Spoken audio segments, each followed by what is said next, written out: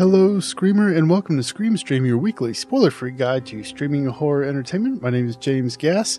If you're new to the show, what I do is review a horror movie from one of the various streaming services, spoiler-free.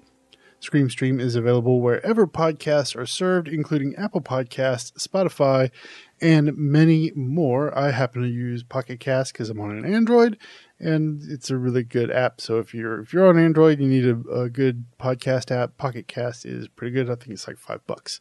But anyway, you can find me in all those places. Before I get into the show, I do want to announce something very exciting. If you want to support the show but don't want to do the whole Patreon thing, I now have a storefront on TeePublic. That is TeePublic.com/stores/scream-stream.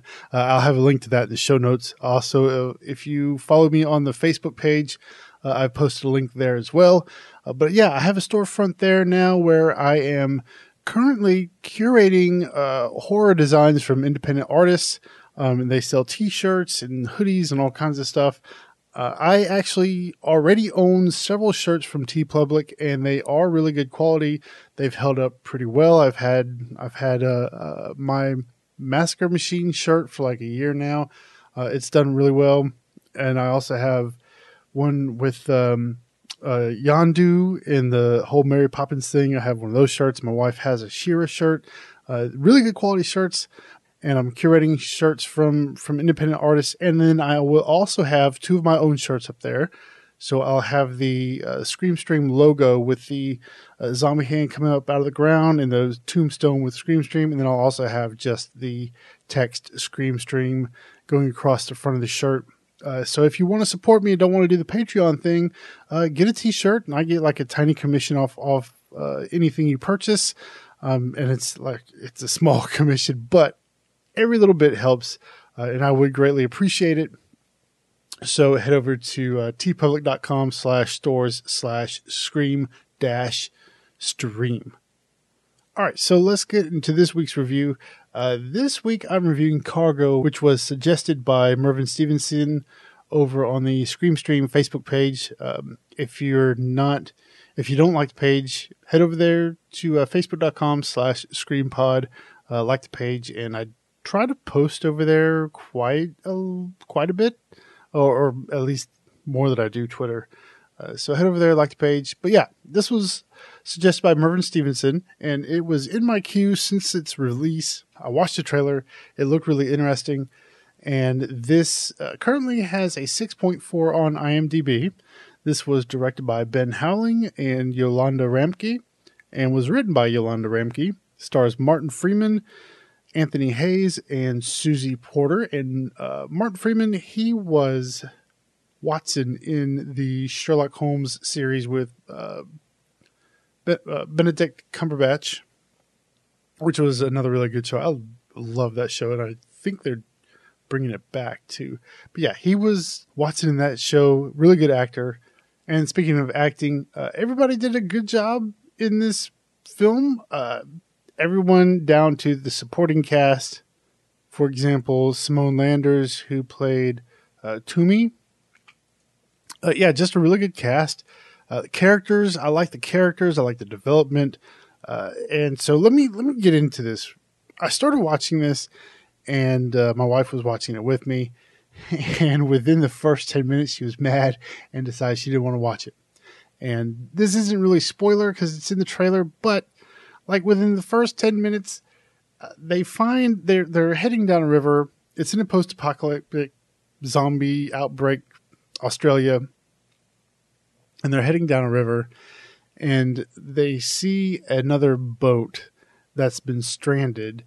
And Martin Freeman, who plays Andy, heads over to the boat, takes a look, and he grabs like some wine and some food because they're running low on food. They have to feed their baby.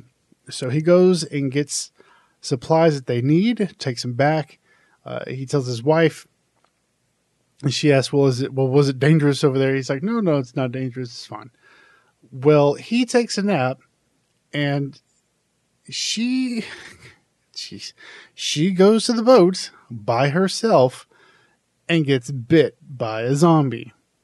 and apparently they have like these zombie outbreak kits that you just kind of find wherever, and it tells you, you have 48 hours before for the virus to fully take effect, and you die, and then you become a zombie.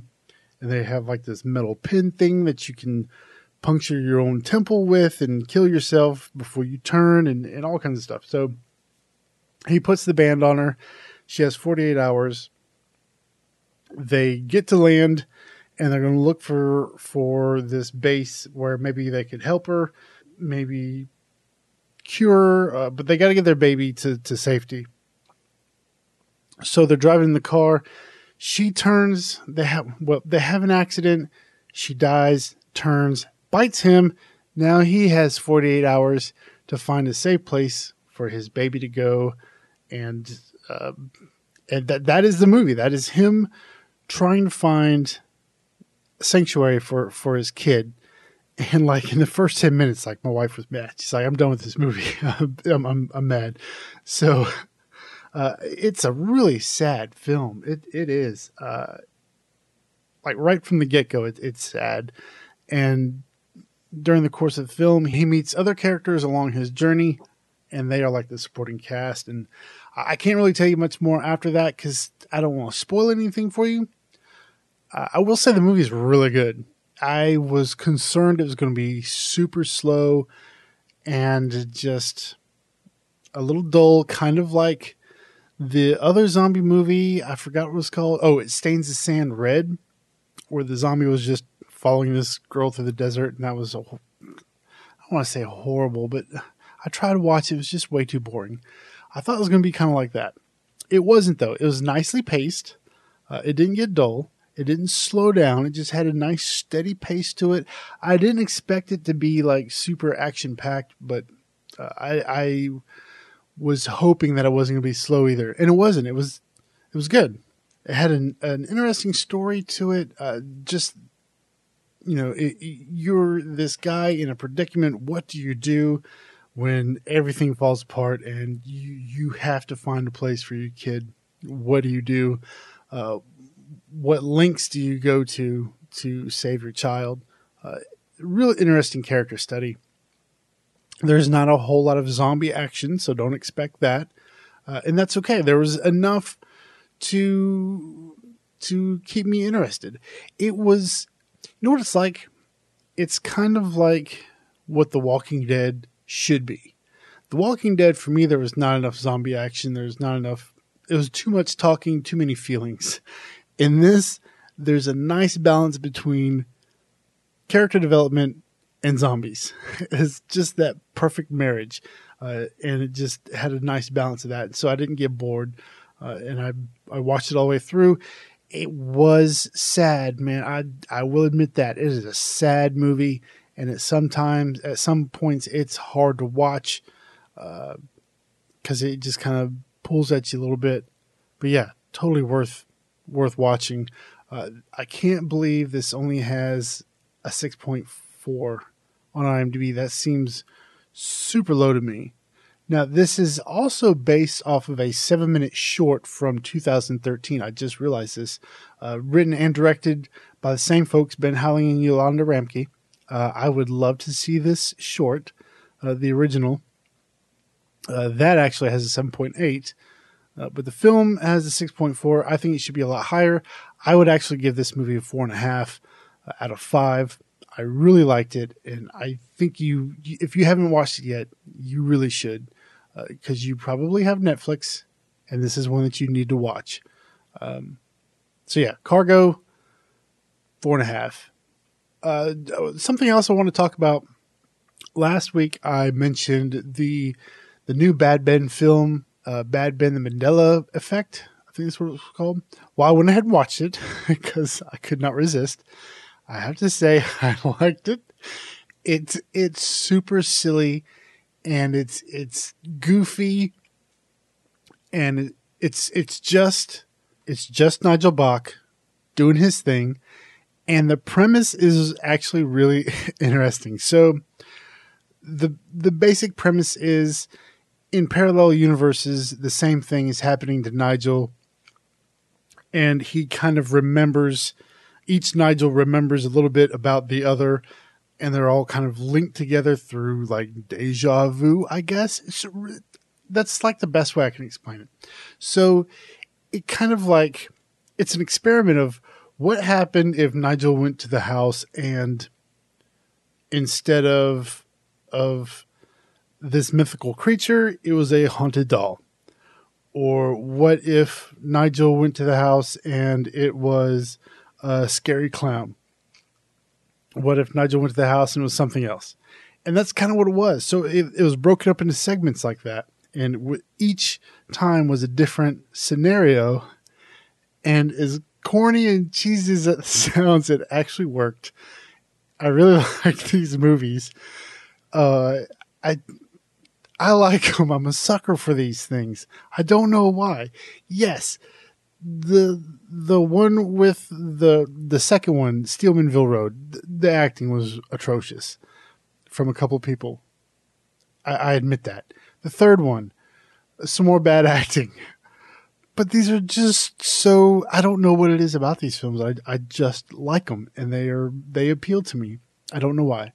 But if you haven't seen the Bad Ben saga now, I guess it's saga now, you should probably check them out. They're on Amazon Prime. If you don't have Amazon Prime, you should probably get it because there's a lot of good stuff on there. A lot of streaming content. They're adding a lot of new movies every week.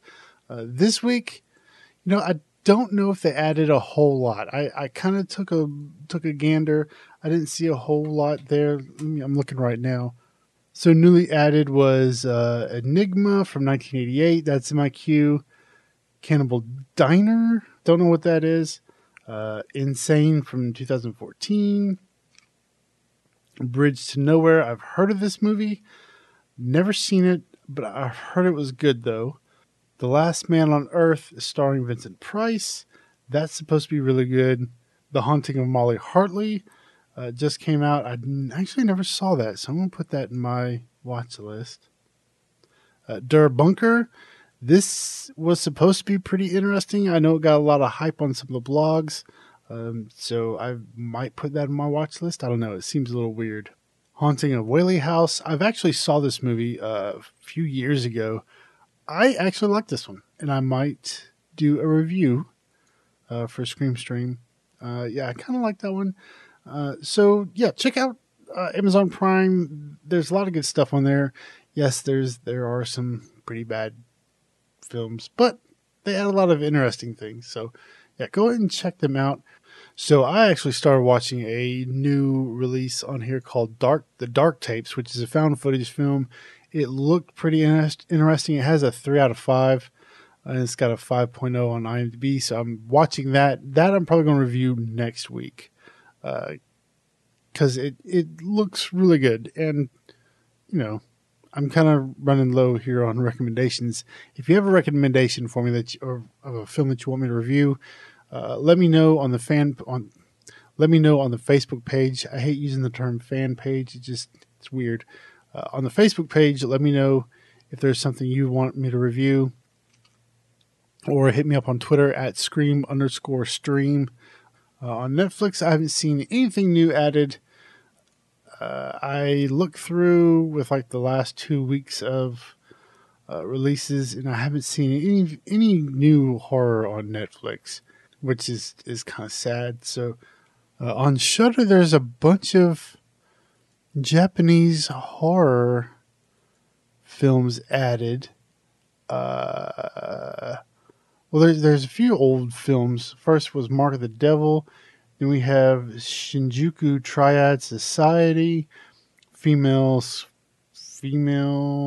Prisoner Scorpion. It's like a whole series of these films. And that's all that's new on Shudder. I don't know if any of these movies are good or not because I don't have a Shudder streaming anymore. I don't know. I still haven't decided whether I'm going to get that back or not. We'll see. That's it for streaming. That was really I didn't actually prepare the new streaming. I just kind of went through there, but I didn't see a whole lot, especially on Netflix. I saw nothing really on Netflix, and there's only a few things on Shudder, so not a whole lot in streaming releases, at least this week. But yeah, next week I'm going to do the Dark Tapes because I don't know what else to review. And then the week after, I really want to watch Winchester, and then also The Strangers is out, and I saw the first one. The second one I want to see, and I want my wife to watch it, but she's got to watch the first one. So maybe this coming weekend we'll do The Strangers and The Strangers 2. Maybe I'll review those. I don't know. We'll see how it goes.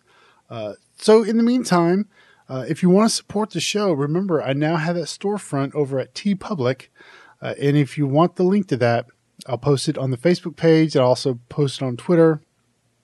But it is TeePublic, TeePublic.com/stores/scream-stream. I hate that URL, but that's what I got. So check out the storefront there. Like I said, I curated some horror t-shirts from independent artists, and then I'm also going to have 2 of my own designs up there. Buy some t-shirts, and I get a tiny commission off those, and it helps out the show. Or you can head over to patreon.com/screamstream and sign up for the monthly, or sign up for $1 a month, and you get some extra stuff. I have been slacking on posting the original runs over there, and also the new episodes, and I apologize. I'm going to get caught up this week. So if you are a patron, I know there's one of you. If you are a patron and you listen to the podcast through your secret RSS link, I promise I'm going to get that updated this week. I have slacked. I do apologize. And if you don't want to do the Patreon thing, head over to screampod.com where you can listen to the show right there on the website. Or I have buttons for iTunes, Pocket Cast, Stitcher, and Spotify, and you can listen there. You can also find links to all of my social profiles and follow me in all those places: Twitter, Facebook, Instagram, all that good stuff. And then finally, music used for Scream Stream was created by Kevin MacLeod over at Incompetech.com. Until next week, I'm James Gass saying, if it was real, the cameraman would be dead too. Good night.